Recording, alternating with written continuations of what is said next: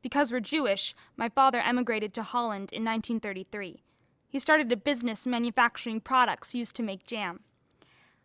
But Hitler invaded Holland on May 10, 1940, a month before my 11th birthday.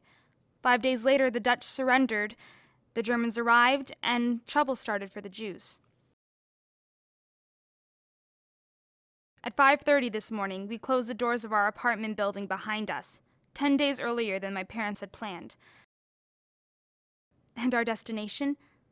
We walked 2.5 miles in the pouring rain all the way to Father's office building. Our hiding place, the secret annex, is right behind it upstairs.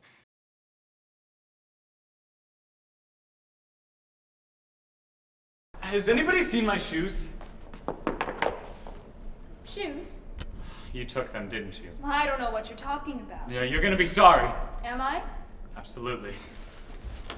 Am? I'm gonna get you! Are you? Yup! I'm waiting. I'm waiting.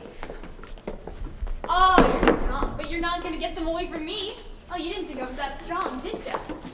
Oh, you're mad. Oh, I'm getting really mad now, aren't you? And Peter.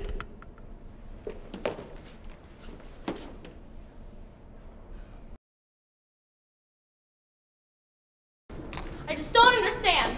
I would never have done anything like that to you. The coat was 17 years old, for God's sakes. Believe me, those skins had seen their day. That's not the point, and you know it. I know we need the money. We have no money. Can you get that through your head? Don't talk to her like that. You've never understood anything. God, here we go again. That was the last thing. The whole world gone. You've still got us, haven't you? You took the last memory of my father. Do we have to hear about your father again?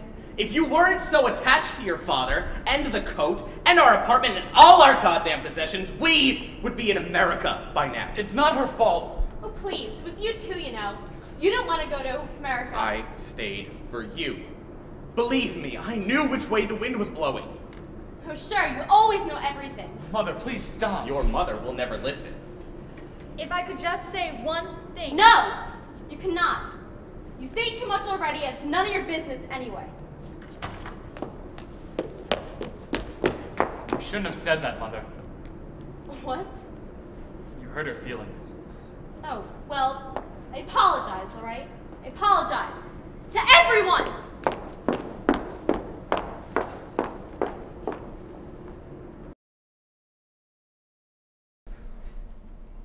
I want him to leave. Leave? Go where? Anywhere. I understand you, Mrs. Frank, but really... They have to. I can't take it here with them. Edith, you know how upset you've been. That has nothing to do with it. Edith, we're all living under terrible strain.